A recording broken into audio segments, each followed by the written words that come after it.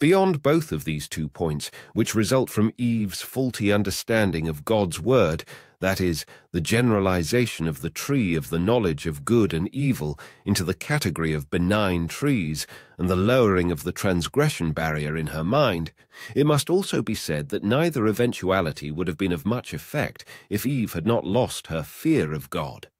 What happened in her case is most important to note, because it is a pattern for all of her children ever since. Ignorance, complacency, and lust often combine to lead us into sin, and that was certainly what took place at the fall. Eve's relative ignorance of what God had said, combined with her relative complacency about what the consequences of disobeying God might be, made for a very weak shield of faith with which to meet the devil's attack. When challenged on her uncertain knowledge and assured that there would be no consequences, the prospect of becoming godlike was more than enough of a temptation to kindle her lust and strip away her meager defenses. This is the way the devil always works. He observes the chinks in our armor, our ignorance of the word or God, our disbelief, our doubts, our nonchalance about following in the footsteps of Christ, in general or on particular points, and then, armed with this critical scouting report, he attacks, providing false information, false assurances, and tempting us, or frightening us, right when and where we are at our weakest. The devil had a file on Adam too.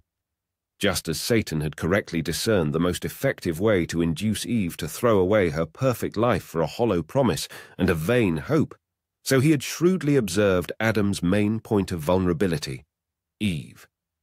Men in love have been writing poetry to and about the objects of their affections for millennia, but it is often overlooked that the very first poem in human history was written by Adam on the occasion of the Lord God's presentation to him of his wife. And Adam said, "This now is bone from my bones and flesh from my flesh. She shall be called woman, because from man she was taken." Genesis 2:23.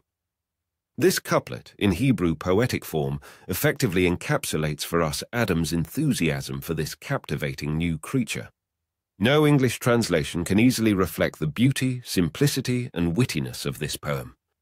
For example, Adam's clever naming of the woman, Isha, is an elegant paronomasia on the word man, ish, derived by adding a feminine ending to it, the sort of thing which cannot easily be duplicated in our own tongue, even though the words man and woman are similarly close.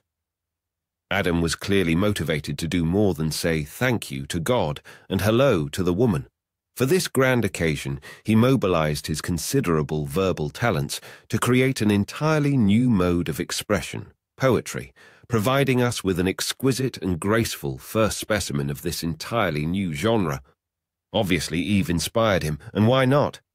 Of all the marriages that have since transpired in the history of our race, this is the only one of which we can say of the bride and groom that they were a perfect match for each other, because God himself made the match, making the bride specifically for the groom.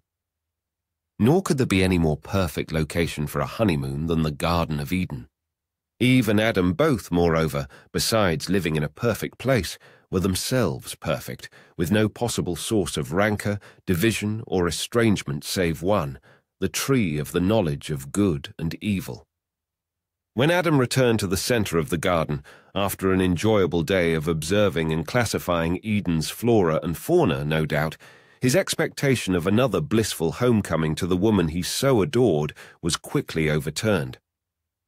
The Bible does not record for us the scene when Eve met him that day, but we can be sure that Adam realized immediately that all was not right in Eden, and relatively certain that he, with his exceptional intellect, was quick to apprehend that Eve had eaten of the forbidden fruit, the only potential source in Eden of trouble, a concept hitherto not experienced. Eating the fruit had instantly rendered Eve spiritually dead, had begun the inevitable process of physical degeneration, and had destined her for the carrying out of God's sentence of death in eternity, barring gracious intervention on his part.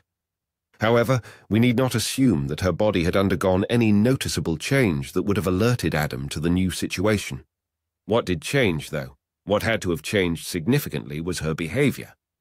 She was no longer perfect, and she knew it. She was now mortal. Death was inevitable, and she knew it.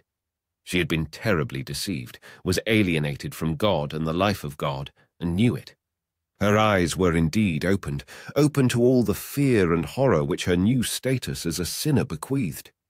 Eve was in grave trouble, racked with guilt, and terribly afraid. The state she must have been in when Adam came home we can scarcely imagine. The mention Scripture makes about Adam's part in the fall is that Eve gave some of the fruit also to her husband with her, and he ate.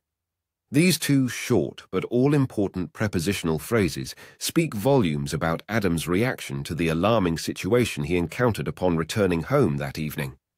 The Bible is quite clear that Adam did not eat the forbidden fruit because he was deceived about what the consequences of so doing would be. 1 Timothy 2:14.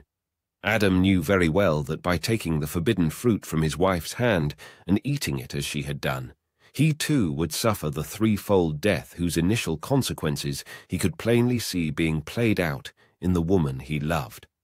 Confronted by the love of his life, his perfect soulmate, weeping inconsolably and having passed irrevocably beyond the pale of paradise, Adam now faced an impossible decision. How could he possibly desert the one person who made him complete, his own flesh and bone? She was helpless, desperate, and in dire need. How could he just turn his back on her and walk away? The twin phrases, to her husband with her, make it clear enough that such was essentially Adam's thinking. He was her husband and would stay with her. Adam did not flee at the sight of his fallen wife. He did not separate himself from her for a time to think things through. He did not consult God about the situation. Adam's compassion for this woman he loved so deeply was such that he stayed with her, consoled her, listened to her, gave in to her, and ate the fruit. Adam was not bullied into it. He was not nagged into it. He was not tricked into it. Contemplating the possibility of a life without Eve, and with his heart breaking to help her, he cast his lot in with her, and thus joined her in death. The romantic and noble aspect of Adam's decision should not inspire us. He was every bit as wrong as Eve. In fact, his conduct was the more culpable, because he knew exactly what he was doing. Both of our first parents betrayed God, Eve in ignorance, Adam in cognizance, and both transgressed for essentially the same reason, failure to believe and trust him. Eve was deceived about the nature and the content of what he had said. Adam failed to trust him, failed to believe that for a God who could create an Eve, nothing would be impossible. We are, of course, not told what would have happened or might have happened had Adam waited on the Lord instead of immediately trying to solve Eve's problem for her in the only manner he could devise, that is, by joining her in her sin. But with the entire Bible as our guide, the one thing we can say for certain is that nothing is impossible for God. By assuming, as Adam may have done, that his added sinfulness would force God to re-evaluate, the first man stepped into exactly the same trap of arrogance, the same false assurance that had originally trapped the devil, that is, assuming himself to be irreplaceable.